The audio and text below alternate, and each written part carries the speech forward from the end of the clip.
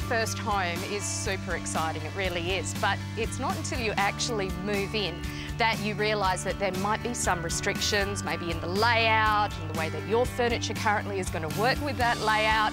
And you know what? This outdoor area here is a really good example of that.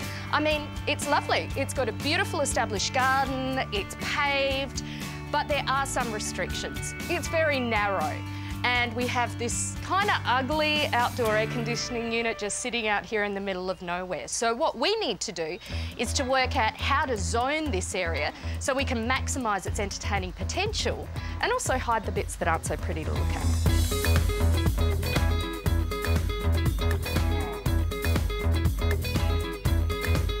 So you can already see, just by adding these neutral but incredibly practical and compact little chairs and the outdoor table, we've been able to completely change this area into a really beautiful sitting zone. It's just beautiful.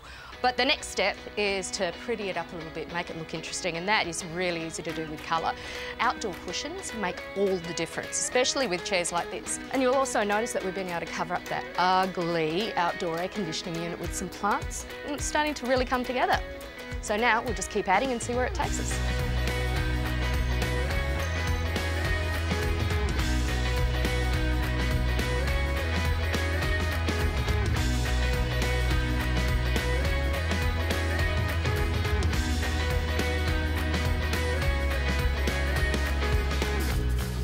Now, I absolutely love this gorgeous outdoor setting that I've been able to find, and it's perfect for this space because it is a really narrow space, and this particular setting is great because it's compact. We've still got the length and the width and the actual table that we need, but we're using bench seats, which gives you the variation of how many people you can sit. You can always add a couple of extra chairs on the ends and get a few more in there, but it doesn't take much to really make this whole area pop.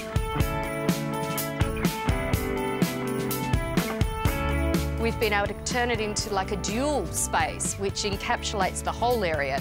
We have the area to be able to sit and enjoy the sun. We've been able to cover up the things we don't like so much, like the air conditioning unit. And we've got a great outdoor dining area as well. It's completely changed the way that we're going to use this space.